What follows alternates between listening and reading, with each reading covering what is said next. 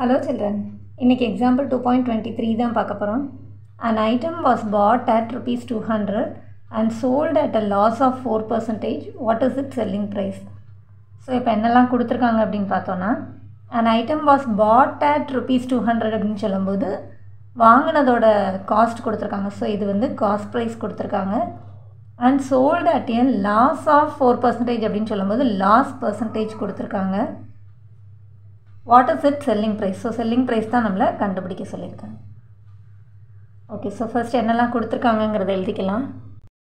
So first வந்து loss percentage யும் CP யும் வச்சு loss எவ்வளவுங்கறதை கண்டுபிடிச்சிட்டு அதுக்கு அப்புறம் நம்ம selling price கண்டுபிடிச்சிடலாம். So loss percentage is equal to 4% கொடுத்திருக்காங்க இல்லையா? So loss percentage வந்து நம்ம எப்படி கண்டுபிடிச்சிருப்போம் அப்படினா loss by CP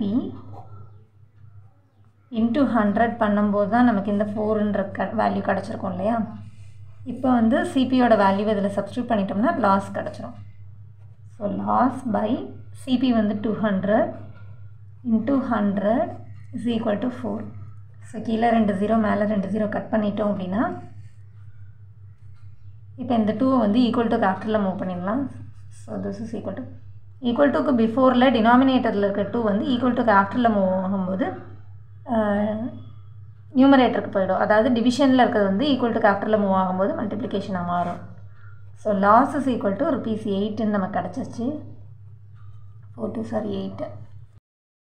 ஸோ இப்போ வந்து எஸ்பியோட வேல்யூ கண்டுபிடிச்சிடலாம். SP is equal to CP minus loss.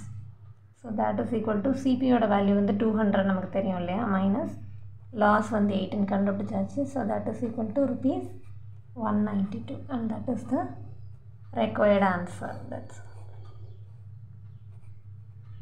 Thanks for watching, children.